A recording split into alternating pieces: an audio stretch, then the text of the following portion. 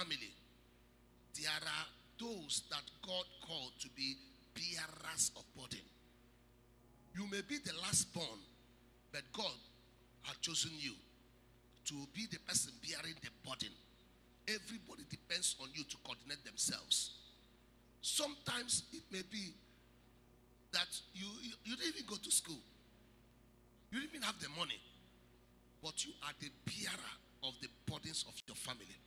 In some families, God puts the burden. God put the burden of some families on some people. They are called burden bearers.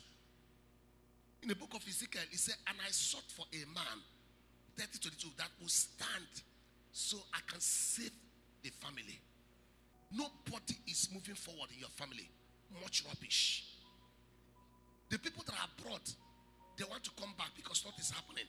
You think it's their fault. You start blaming them. We spent all the money I sent you there. You're telling me a story. You are the cause because you refused to fight. You became lazy and there became much rubbish. In different families, there are much rubbish. Your daddy and mommy, they are like cat and dog. They don't greet themselves.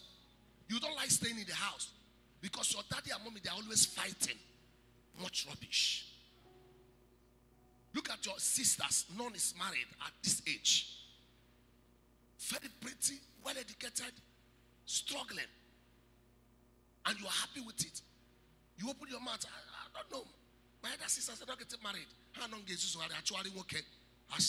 You have the mouth to call them.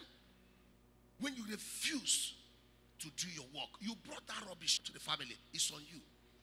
He said, because they are lazy to pray, much rubbish came to your family. Are you not ashamed of yourself that much rubbish has come to your family? Are you still going to wait and allow this rubbish in your father's house? Because you are lazy, much rubbish.